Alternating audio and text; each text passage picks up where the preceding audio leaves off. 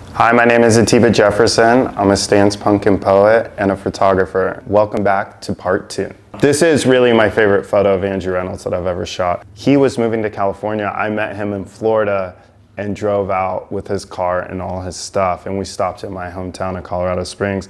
This is shot in 1995. This is where I skateboarded every day from the time I was 13 to 18. So I learned everything about life at this park called Acacia Park in Colorado Springs. Looking back, having this legendary skater like 27 years ago in my hometown, it really means a lot. You never really realize what you're shooting until time goes by. This is Louis Lopez. This is my favorite picture I've ever shot of Louis. He's half cab flipping over this bar. It's just available light, no flashes, once again, super simple.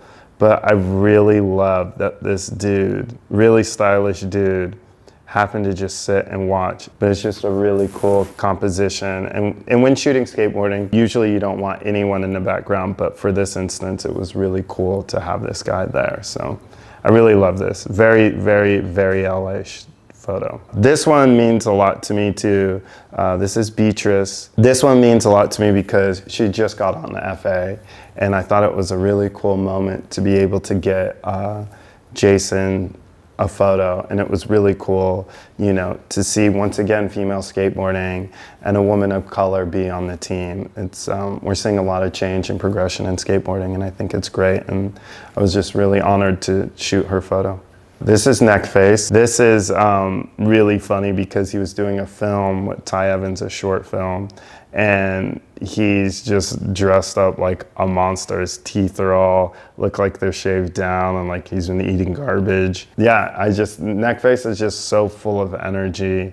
And this is actually available light. Funny enough, like I probably shot this like 3200 wide open. You know, shooting with Neck is always a good time because he's an artist and he always thinks about how to make things look different. This is Iverson.